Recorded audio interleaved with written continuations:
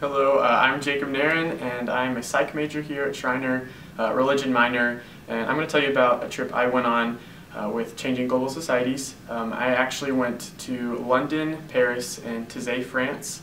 And so Taizé, if you don't know what Taizé is, it's a monastery type place in France, and I got to stay there for 12 days.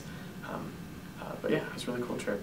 And so my plan for after Schreiner is to go to seminary. And so one of my favorite parts about the Taizé trip was that I really got to see the interfaith side of religion, and it really opened my eyes to that. And now it's something I really want to pursue in seminary is how can we all connect across these borders, across these denominations that we've set up in religion.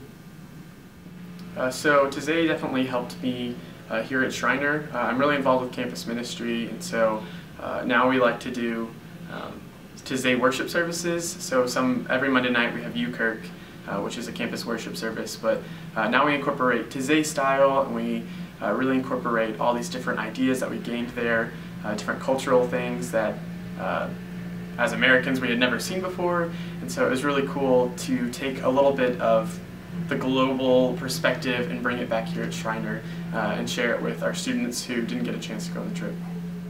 Yeah, so Taizé was something that was very life-changing for me, and I'm actually pretty excited because this next semester, I think it's December of 2016, there'll be another trip to Taizé, but unlike our last one when we went to London, Paris, Taizé, we're going to go Paris, Taizé, Geneva, Switzerland.